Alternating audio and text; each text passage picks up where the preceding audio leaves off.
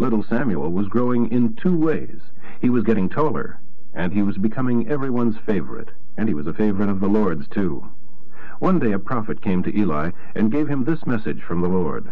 Didn't I demonstrate my power when the people of Israel were slaves in Egypt? Didn't I choose your ancestor Levi from among all his brothers to be my priest, and to sacrifice upon my altar, and to burn incense, and to wear a priestly robe as he served me? And didn't I assign the sacrificial offerings to you priests? Then why are you so greedy for all the other offerings which are brought to me? Why have you honored your sons more than me? For you and they have become fat from the best of the offerings of my people. Therefore, I, the Lord God of Israel, declare that although I promised that your branch of the tribe of Levi could always be my priests, it is ridiculous to think that what you are doing can continue.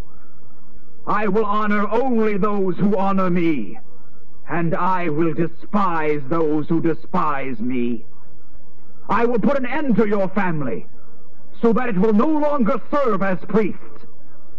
Every member will die before his time. None shall live to be old. You will envy the prosperity I will give my people, but you and your family will be in distress and need. Not one of them will live out his days. Those who are left alive will live in sadness and grief, and their children shall die by the sword.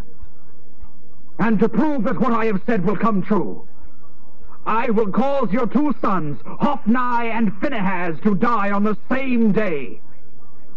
Then I will raise up a faithful priest who will serve me and do whatever I tell him to do. I will bless his descendants, and his family shall be priests to my kings forever. Then all of your descendants shall bow before him, begging for money and food. Please, they will say, give me a job among the priests so that I will have enough to eat. Chapter 3. Meanwhile, little Samuel was helping the Lord by assisting Eli. Messages from the Lord were very rare in those days, but one night after Eli had gone to bed, he was almost blind with age by now, and Samuel was sleeping in the temple near the ark. The Lord called out, Samuel, Samuel. Yes? What is it?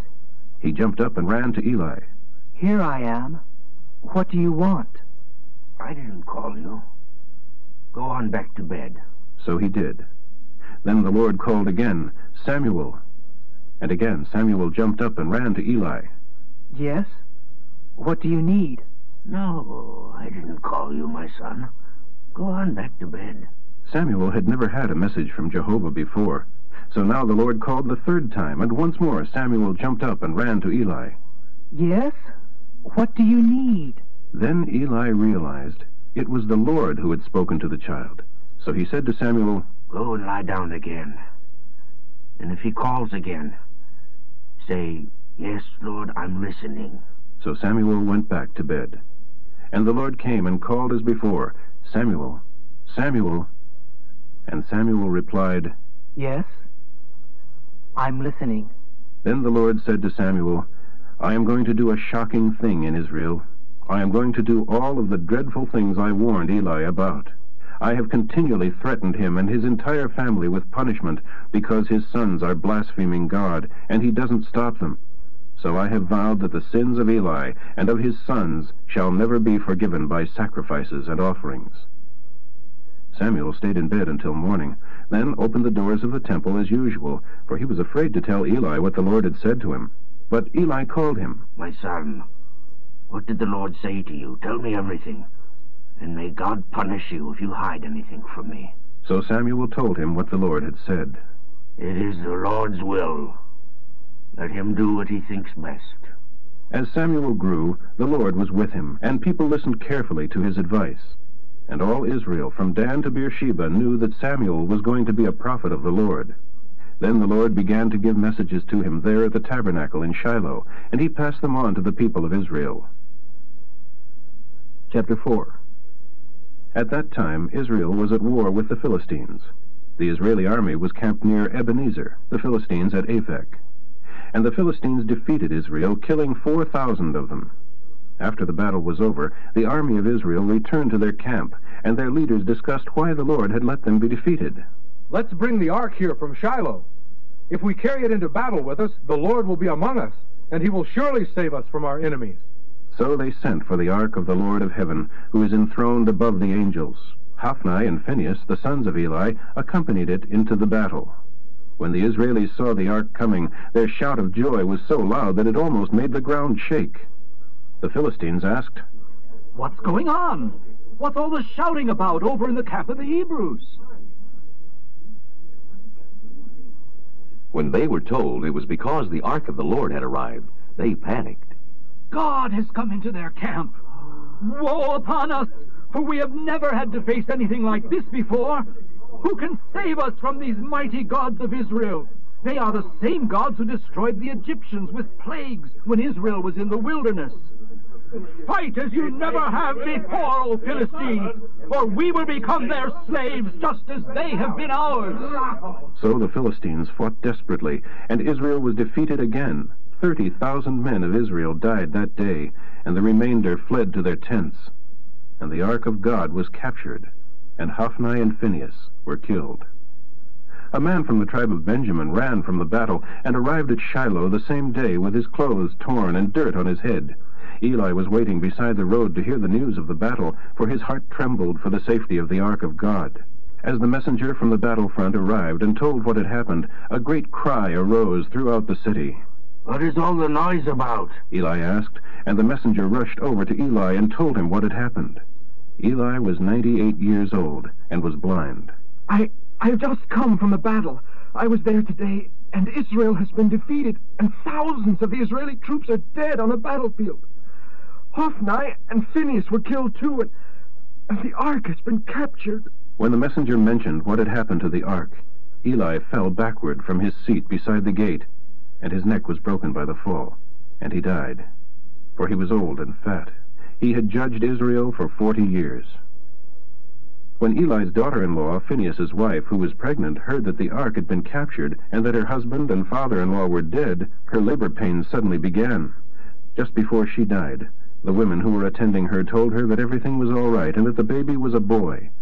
But she did not reply or respond in any way. Then she murmured, "Name the child Ichabod, for Israel's glory is gone." Ichabod means, there is no glory. She named him this because the ark of God had been captured and because her husband and her father-in-law were dead. Chapter 5. The Philistines took the captured ark of God from the battleground at Ebenezer to the temple of their idol Dagon in the city of Ashdod. But when the local citizens went to see it the next morning, Dagon had fallen with his face to the ground before the ark of Jehovah. They set him up again. But the next morning the same thing happened. The idol had fallen face down before the ark of the Lord again. This time its head and hands had been cut off and were lying in the doorway. Only the trunk of his body was left intact. That is why to this day neither the priests of Dagon nor his worshippers will walk on the threshold of the temple of Dagon in Ashdod. Then the Lord began to destroy the people of Ashdod and the nearby villages with a plague of boils. When the people realized what was happening, they exclaimed, "We can't keep the ark of the God of Israel here any longer." "We will all perish, along with our god Dagon." So they called a conference of the mayors of the 5 cities of the Philistines to decide how to dispose of the ark. The decision was to take it to Gath. But when the ark arrived at Gath, the Lord began destroying its people, young and old, with a plague, and there was a great panic. So they sent the ark to Ekron. But when the people of Ekron saw it coming, they cried out, "They are bringing the ark of the God of Israel here to kill us too." So they summoned the mayors again and begged them to send the ark back to its own country, lest the entire city die. For the plague had already begun, and great fear was sweeping across the city. Those who didn't die were deathly ill, and there was weeping everywhere. Chapter 6. The ark remained in the Philistine country for 7 months in all. Then the Philistines called for their priests and diviners and asked them, "What shall we do about the ark of God? What sort of gift shall we send with it when we return it to its own land?" Yes, send it back with a gift. Send a guilt offering so that the plague will stop. Then, if it doesn't, you will know God didn't send the plague upon you after all. What guilt offering shall we send? Send 5 gold models of the tumor caused by the plague, and 5 gold models of the rats that have ravaged the whole land, the capital cities and villages alike. If you send these gifts and then praise the God of Israel, perhaps he will stop persecuting you and your God. Don't be stubborn and rebellious as Pharaoh and the Egyptians were.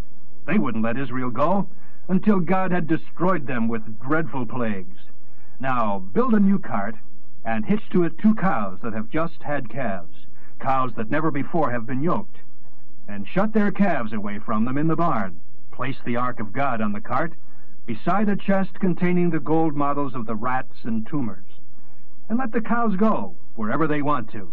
If they cross the border of our land and go into Beth-Shemesh, then you will know that it was God who brought this great evil upon us.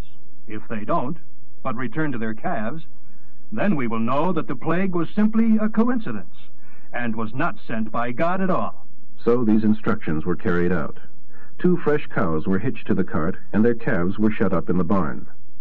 Then the Ark of the Lord and the chest containing the gold rats and tumors were placed upon the cart, and sure enough, the cows went straight along the road toward Beth-Shemesh, lowing as they went, and the Philistine mares followed them as far as the border of Beth-Shemesh. The people of Beth-Shemesh were reaping wheat in the valley, and when they saw the ark, they went wild with joy. The cart came into the field of a man named Joshua, and stopped beside a large rock. So the people broke up the wood of the cart for a fire, and killed the cows, and sacrificed them to the Lord as a burnt offering. Several men of the tribe of Levi lifted the ark and chest containing the golden rats and tumors from the cart, and laid them on the rock. And many burnt offerings and sacrifices were offered to the Lord that day by the men of Beth-Shemesh. After the 5 Philistine mares had watched for a while, they returned to Ekron that same day. The 5 gold models of tumors, which had been sent by the Philistines as a guilt offering to the Lord, were gifts from the mayors of the capital cities, Ashdod, Gaza, Ashkelon, Gath, and Ekron. The gold rats were to placate God for the other Philistine cities, both the fortified cities and the country villages controlled by the 5 capitals. By the way, that large rock at Beth-Shemesh can still be seen in the field of Joshua. But the Lord killed 70 of the men of Beth-Shemesh because they looked into the ark, and the people mourned because of the many people whom the Lord had killed. Who is able to stand before Jehovah, this holy God? Where can we send the ark from here? So they sent messengers to the people at Kiriath-Jearim, and told them that the Philistines had brought back the ark of the Lord. They begged, "Come and get it!" Chapter 7. So the men of Kiriath-Jearim came and took the ark to the hillside home of Abinadab, and installed his son Eleazar to be in charge of it. The ark remained there for 20 years, and during that time all Israel was in sorrow because the Lord had seemingly abandoned them. At that time Samuel said to them, "If you are really serious about wanting to return to the Lord, get rid of your foreign gods and your Ashtaroth idols. Determine to obey only the Lord. Then he will rescue you from the Philistines." So they destroyed their idols of Baal and Ashtaroth, and worshipped only the Lord. Then Samuel told them, "Come to Mizpah, all of you, and I will pray to the Lord for you." So they gathered there, and in a great ceremony drew water from the well, and poured it out before the Lord. They also went without food all day as a sign of sorrow for their sins. So it was at Mizpah that Samuel became Israel's judge. When the Philistine leaders heard about the great crowds at Mizpah, they mobilized their army and advanced. The Israelis were badly frightened when they learned that the Philistines were approaching. They begged Samuel, "Plead with God to save us." So Samuel took a suckling lamb and offered it to the Lord as a whole burnt offering, and pleaded with him to help Israel. And the Lord responded. Just as Samuel was sacrificing the burnt offering, the Philistines arrived for battle. But the Lord spoke with a mighty voice of thunder from heaven, and they were thrown into confusion, and the Israelis routed them, and chased them from Mizpah to Beth-Kar, killing them all along the way. Samuel then took a stone and placed it between Mizpah and Jeshanah, and named it Ebenezer, meaning the stone of help. For he said, "The Lord has certainly helped us." So the Philistines were subdued, and didn't invade Israel again at that time, because the Lord was against them throughout the remainder of Samuel's lifetime. The Israeli cities between Ekron and Gath, which had been conquered by the Philistines, were now returned to Israel, for the Israeli army rescued them from their Philistine captors. and there was peace between Israel and the Amorites in those days. Samuel continued as Israel's judge for the remainder of his life. He rode circuit annually, setting up his court first at Bethel, then Gilgal, and then Mizpah. And cases of dispute were brought to him in each of those 3 cities from all the surrounding territory.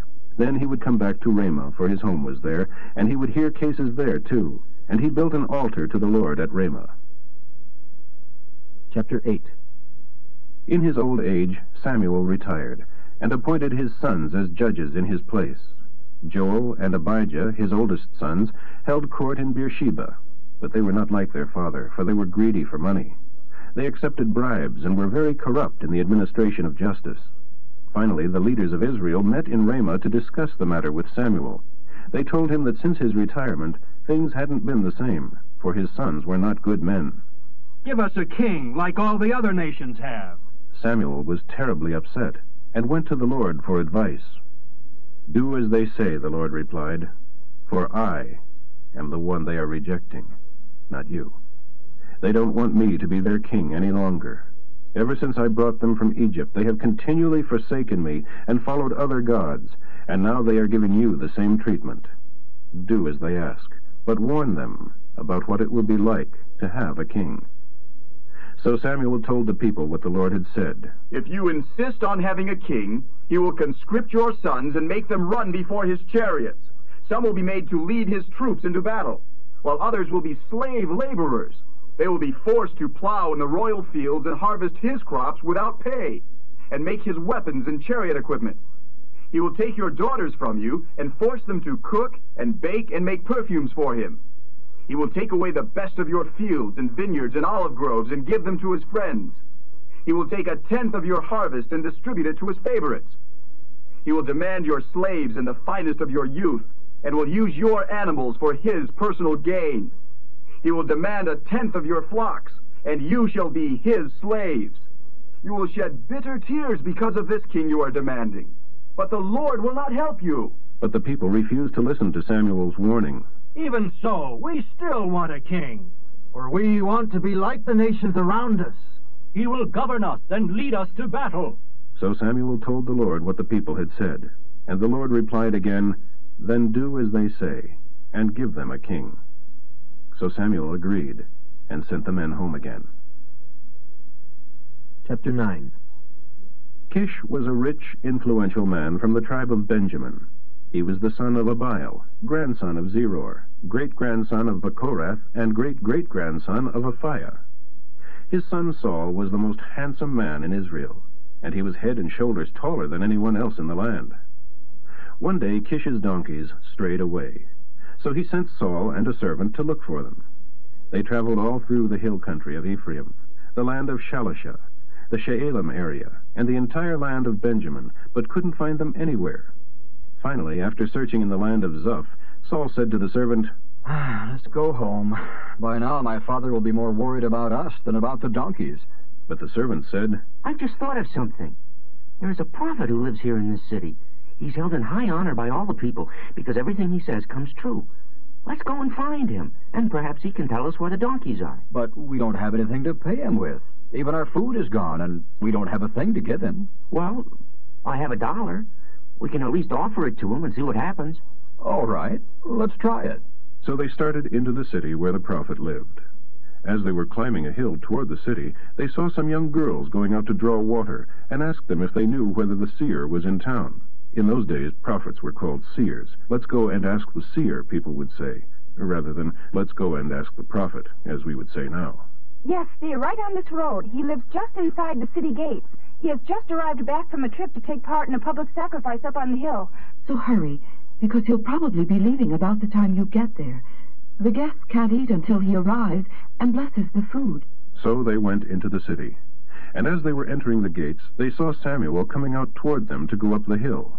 The Lord had told Samuel the previous day, About this time tomorrow I will send you a man from the land of Benjamin. You are to anoint him as the leader of my people. He will save them from the Philistines, for I have looked down on them in mercy and have heard their cry. When Samuel saw Saul, the Lord said, That's the man I told you about. He will rule my people. Just then Saul approached Samuel and asked, Can you please tell me where the seer's house is? I am the seer. Go on up the hill ahead of me, and we'll eat together. In the morning I will tell you what you want to know and send you on your way. And don't worry about those donkeys that were lost 3 days ago, for they have been found. And anyway, you own all the wealth of Israel now. Pardon me, sir. I'm from the tribe of Benjamin, the smallest in Israel, and my family is the least important of all the families of the tribe. Well, you must have the wrong man. Then Samuel took Saul and his servant into the great hall, and placed them at the head of the table, honoring them above the 30 special guests. Samuel then instructed the chef to bring Saul the choicest cut of meat, the piece that had been set aside for the guest of honor. So the chef brought it in and placed it before Saul. Go ahead and eat it, for I was saving it for you, even before I invited these others. So Saul ate with Samuel. After the feast, when they had returned to the city, Samuel took Saul up to the porch on the roof and talked with him there. At daybreak the next morning, Samuel called up to him, "Get up. It's time you were on your way." So Saul got up, and Samuel accompanied him to the edge of the city. When they reached the city walls, Samuel told Saul to send the servant on ahead. Then he told him, "I have received a special message for you from the Lord." Chapter 10. Then Samuel took a flask of olive oil and poured it over Saul's head and kissed him on the cheek and said, "I am doing this because the Lord has appointed you to be the king of his people Israel. When you leave me, you will see 2 men beside Rachel's tomb at Zelzah, in the land of Benjamin. They will tell you that the donkeys have been found, and that your father is worried about you, and is asking, 'How am I to find my son?' And when you get to the oak of Tabor, you will see 3 men coming toward you who are on their way to worship God at the altar at Bethel. One will be carrying 3 young goats, another will have 3 loaves of bread, and the third will have a bottle of wine. They will greet you and offer you 2 of the loaves, which you are to accept. After that you will come to Gibeath Elohim, also known as God's Hill, where the garrison of the Philistines is. As you arrive there, you will meet a band of prophets coming down the hill, playing a psaltery, a timbrel, a flute, and a harp, and prophesying as they come. At that time the Spirit of the Lord will come mightily upon you, and you will prophesy with them, and you will feel and act like a different person. From that time on, your decisions should be based on whatever seems best under the circumstances, for the Lord will guide you. Go to Gilgal and wait there 7 days for me, for I will be coming to sacrifice burnt offerings and peace offerings. I will give you further instructions when I arrive." As Saul said goodbye and started to go, God gave him a new attitude, and all of Samuel's prophecies came true that day. When Saul and the servant arrived at the hill of God, they saw the prophets coming toward them, and the Spirit of God came upon him, and he too began to prophesy. When his friends heard about it, they exclaimed, "What? Saul a prophet?" And one of the neighbors added, "With a father like his?" So that is the origin of the proverb, "Is Saul a prophet too?" When Saul had finished prophesying, he climbed the hill to the altar. "Where in the world did you go?" Saul's uncle asked him, and Saul replied, "We went to look for the donkeys, but we couldn't find them, so we went to the prophet Samuel to ask him where they were." "Oh? And what did he say?" "He said the donkeys had been found," Saul replied, but he didn't tell him that he had been anointed as king. Samuel now called a convocation of all Israel at Mizpah, and gave them this message from the Lord God. "I brought you from the land of Egypt and rescued you from the Egyptians and from all of the nations that were torturing you. But although I have done so much for you, you have rejected me and have said, 'We want a king instead.' All right then, present yourselves before the Lord by tribes and clans." So Samuel called the tribal leaders together before the Lord, and the tribe of Benjamin was chosen by sacred lot. Then he brought each family of the tribe of Benjamin before the Lord, and the family of the Matrites was chosen. And finally, the sacred lot selected Saul, the son of Kish. But when they looked for him, he had disappeared. So they asked the Lord, "Where is he? Is he here among us?" And the Lord replied, "He is hiding in the baggage." So they found him and brought him out, and he stood head and shoulders above anyone else. Then Samuel said to all the people, "This is the man the Lord has chosen as your king. There isn't his equal in all of Israel." And all the people shouted, Long live the king! Long live the king! Long live the king! Then Samuel told the people again what the rights and duties of a king were. He wrote them in a book and put it in a special place before the Lord. Then Samuel sent the people home again. When Saul returned to his home at Gibeah, a band of men whose hearts the Lord had touched became his constant companions. There were, however, some bums and loafers who exclaimed, How can this man save us? And they despised him and refused to bring him presents. But he took no notice. Chapter 11. At this time, Nahash led the army of the Ammonites against the Israeli city of Jabesh-Gilead. But the citizens of Jabesh asked for peace. Leave us alone, and we will be your servants. Nahash said, All right, but only on one condition. I will gouge out the right eye of every one of you as a disgrace upon all Israel. Give us 7 days to see if we can get some help. If none of our brothers will come and save us, we will agree to your terms. When a messenger came to Gibeah, Saul's hometown, and told the people about their plight, everyone broke into tears. Saul was plowing in the field, and when he returned to town, he asked, What's the matter? Why is everyone crying? So they told him about the message from Jabesh.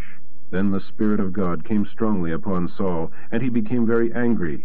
He took 2 oxen and cut them into pieces, and sent messengers to carry them throughout all Israel. This is what will happen to the oxen of anyone who refuses to follow Saul and Samuel to battle, he announced. And God caused the people to be afraid of Saul's anger, and they came to him as one man. He counted them in Bezek, and found that there were 300,000 of them, in addition to 30,000 from Judah.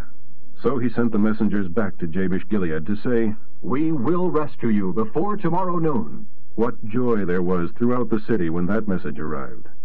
The men of Jabesh then told their enemies, We surrender. Tomorrow we will come out to you, and you can do to us as you wish. But early the next morning, Saul arrived, having divided his army into 3 detachments, and launched a surprise attack against the Ammonites, and slaughtered them all morning. The remnant of their army was so badly scattered that no 2 of them were left together. Then the people exclaimed to Samuel, Where are those men who said that Saul shouldn't be our king? Bring them here, and we will kill them. But Saul replied, No one will be executed today. For today the Lord has rescued Israel. Then Samuel said to the people, Come, let us all go to Gilgal and reconfirm Saul as our king. So they went to Gilgal, and in a solemn ceremony before the Lord they crowned him king. Then they offered peace offerings to the Lord, and Saul and all Israel were very happy. Chapter 12. Then Samuel addressed the people again. Look, I have done as you asked. I have given you a king. I have selected him ahead of my own sons. And now I stand here, an old, gray-haired man who has been in public service from the time he was a lad. Now tell me as I stand before the Lord and before his anointed king, whose ox or donkey have I stolen? Have I ever defrauded you? Have I ever oppressed you? Have I ever taken a bribe? Tell me, and I will make right whatever I have done wrong. No, you have never defrauded or oppressed us in any way. And you have never taken even one single bribe. The Lord and his anointed king are my witnesses, that you can never accuse me of robbing you. Yes, it is true. It was the Lord who appointed Moses and Aaron. He brought your ancestors out of the land of Egypt.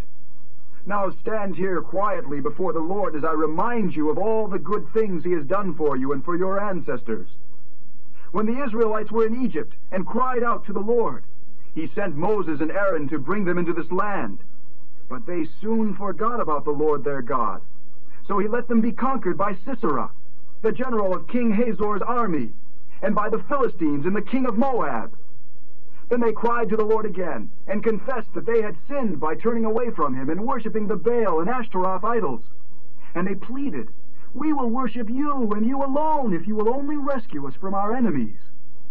Then the Lord sent Gideon, Barak, Jephthah, and Samuel to save you, and you lived in safety.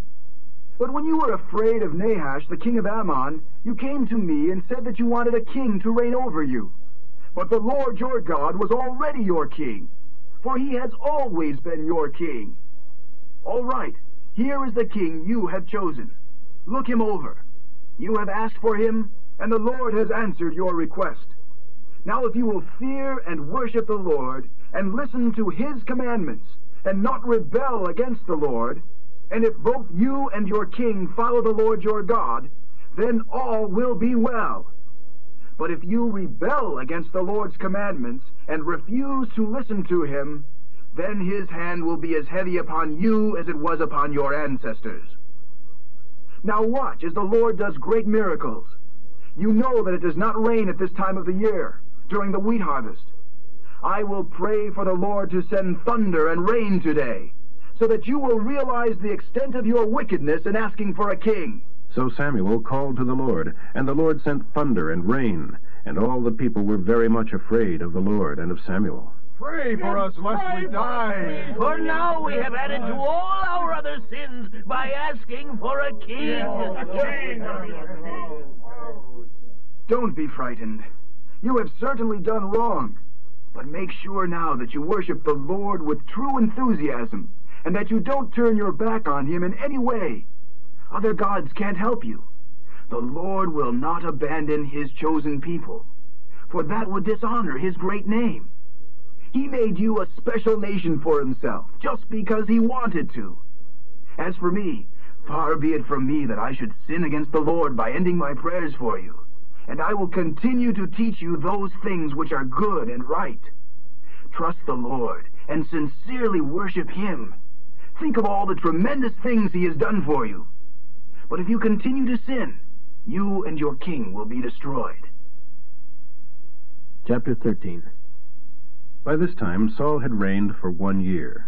In the second year of his reign, he selected 3,000 special troops, and took 2,000 of them with him to Michmash and Mount Bethel, while the other 1,000 remained with Jonathan, Saul's son, in Gibeah in the land of Benjamin. The rest of the army was sent home. Then Jonathan attacked and destroyed the garrison of the Philistines at Geba.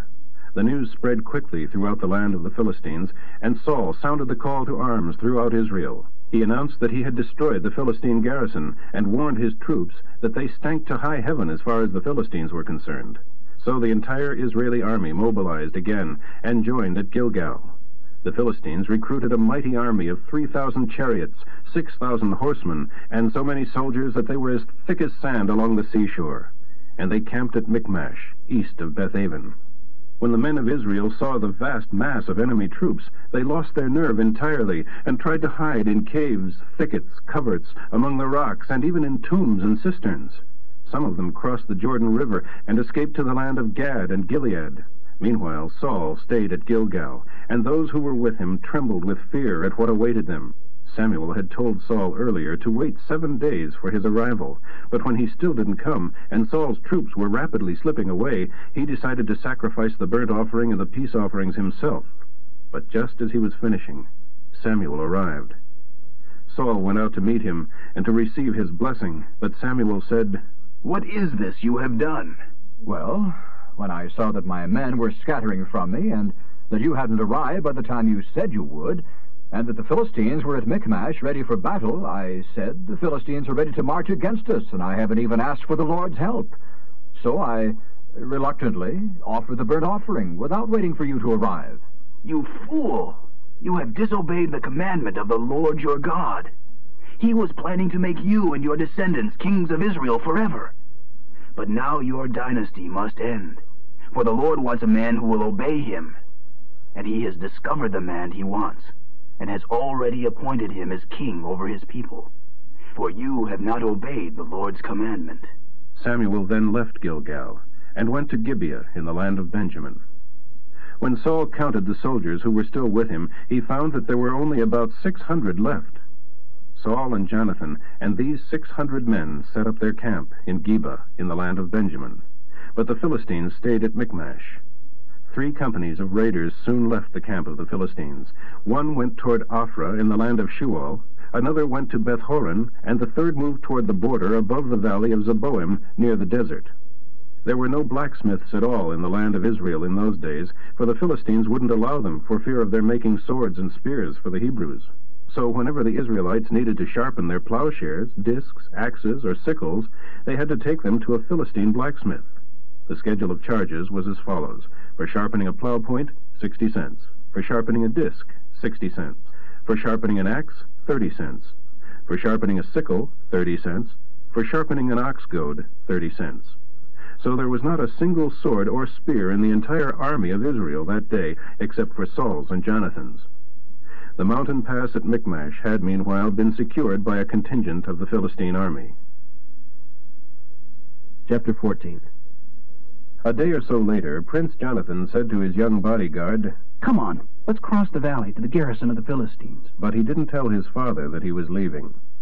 Saul and his 600 men were camped at the edge of Gibeah, around the pomegranate tree at Migron.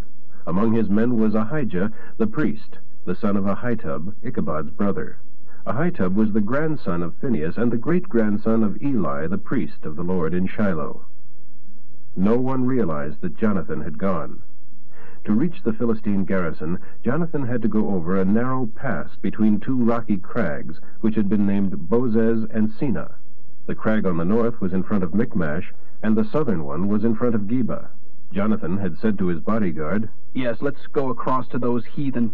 Perhaps the Lord will do a miracle for us, for it makes no difference to him how many enemy troops there are." Fine. Do as you think best. I'm with you heart and soul, whatever you decide. All right. Then this is what we'll do. When they see us, if they say, "Stay where you are or we'll kill you," then we will stop and wait for them. But if they say, "Come on up and fight," then we will do just that, for it will be God's signal that he will help us defeat them. When the Philistines saw them coming, they shouted, "Look, the Israelis are crawling out of their holes." Come on up here, and we'll show you how to fight. Jonathan exclaimed to his bodyguard, "Come on, climb right behind me, for the Lord will help us defeat them." So they clambered up on their hands and knees, and the Philistines fell back as Jonathan and the lad killed them right and left, about 20 men in all, and their bodies were scattered over about half an acre of land. Suddenly, panic broke out throughout the entire Philistine army, and even among the raiders. And just then there was a great earthquake, increasing the terror. Saul's lookouts in Gibeah saw a strange sight. The vast army of the Philistines began to melt away in all directions. "Find out who isn't here," Saul ordered, and when they had checked, they found that Jonathan and his bodyguard were gone. "Bring the Ark of God!" Saul shouted to Ahijah, for the ark was among the people of Israel at that time. But while Saul was talking to the priest, the shouting and the tumult in the camp of the Philistines grew louder and louder. "Quick!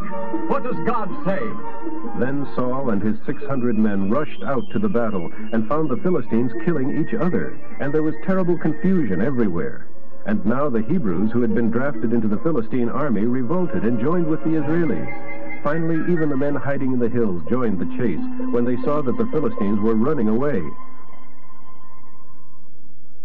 So the Lord saved Israel that day, and the battle continued out beyond Beth-aven. Saul had declared, "A curse upon anyone who eats anything before evening, before I have full revenge on my enemies." So no one ate anything all day, even though they found honeycomb on the ground in the forest, for they all feared Saul's curse. Jonathan, however, had not heard his father's command, so he dipped a stick into a honeycomb, and when he had eaten the honey, he felt much better. Then someone told him that his father had laid a curse upon anyone who ate food that day, and everyone was weary and faint as a result. Jonathan exclaimed, "That's ridiculous! A command like that only hurts us. See how much better I feel now that I have eaten this little bit of honey? If the people had been allowed to eat freely from the food they found among our enemies, think how many more we could have slaughtered." But hungry as they were, they chased and killed the Philistines all day, from Michmash to Aijalon, growing more and more faint. That evening they flew upon the spoils of battle, and butchered the sheep, oxen, and calves, and ate the raw bloody meat. Someone reported to Saul what was happening, that the people were sinning against the Lord by eating blood. "That is very wrong. Roll a great stone over here, and go out among the troops and tell them to bring the oxen and sheep here to kill and drain them, and not to sin against the Lord by eating the blood." So that is what they did. And Saul built an altar to the Lord, his first. Afterwards, Saul said, "Let's chase the Philistines all night and destroy every last one of them." His men replied, "Fine. Do as you think best." But the priest said, "Let's ask God first." So Saul asked God, "Shall we go after the Philistines? Will you help us defeat them?" But the Lord made no reply all night. Then Saul said to the leaders, "Something's wrong. We must find out what sin was committed today. I vow by the name of the God who saved Israel that though the sinner be my own son Jonathan, he shall surely die." But no one would tell him what the trouble was. Then Saul proposed, "Jonathan and I will stand over here, and all of you stand over there." And the people agreed. Then Saul said, "O Lord God of Israel, why haven't you answered my question? What is wrong? Are Jonathan and I guilty, or is the sin among the others? O Lord God, show us who is guilty." And Jonathan and Saul were chosen by sacred lot as the guilty ones, and the people were declared innocent. Then Saul said, "Now, draw lots between me and Jonathan." And Jonathan was chosen as the guilty one. "Tell me what you've done." "I tasted a little honey. It was only a little bit on the end of a stick, but now I must die." "Yes, Jonathan, you must die. May God strike me dead if you were not executed for this." But the troops retorted, "Jonathan, who saved Israel today, shall die? Far from it! We vow by the life of God that not one hair on his head will be touched, for he has been used of God to do a mighty miracle today." So the people rescued Jonathan. Then Saul called back the army, and the Philistines returned home. And now, since he was securely in the saddle as king of Israel, Saul sent the Israeli army out in every direction against Moab, Ammon, Edom, the kings of Zobah, and the Philistines. And wherever he turned, he was successful. He did great deeds, and conquered the Amalekites, and saved Israel from all those who had been their conquerors. Saul had 3 sons, Jonathan, Ishvi, and Malchishua, and 2 daughters, Merab and Michal. Saul's wife was Ahinoam, the daughter of Ahimaaz. And the general-in-chief of his army was his cousin Abner, his uncle Ner's son. Abner's father, Ner, and Saul's father, Kish, were brothers. Both were the sons of Abiel. The Israelis fought constantly with the Philistines throughout Saul's lifetime, and whenever Saul saw any brave, strong young man, he conscripted him into his army. Chapter 15. One day Samuel said to Saul, "I crowned you king of Israel because God told me to. Now be sure that you obey him. Here is his commandment to you. I have decided to settle accounts with the nation of Amalek for refusing to allow my people to cross their territory when Israel came from Egypt. Now go and completely destroy the entire Amalek nation. Men, women, babies, little children, oxen, sheep, camels, and donkeys." So Saul mobilized his army at Telaim. There were 200,000 troops in addition to 10,000 men from Judah. The Amalekites were camped in the valley below them. Saul sent a message to the Kenites, telling them to get out from among the Amalekites, or else die with them. "For you were kind to the people of Israel when they came out of the land of Egypt," he explained. So the Kenites packed up and left. Then Saul butchered the Amalekites from Havilah all the way to Shur, east of Egypt. He captured Agag, the king of the Amalekites, but killed everyone else. However, Saul and his men kept the best of the sheep and oxen, and the fattest of the lambs, everything, in fact, that appealed to them. They destroyed only what was worthless or of poor quality. Then the Lord said to Samuel, "I am sorry that I ever made Saul king, for he has again refused to obey me." Samuel was so deeply moved when he heard what God was saying that he cried to the Lord all night. Early the next morning, he went out to find Saul. Someone said that he had gone to Mount Carmel to erect a monument to himself, and had then gone on to Gilgal.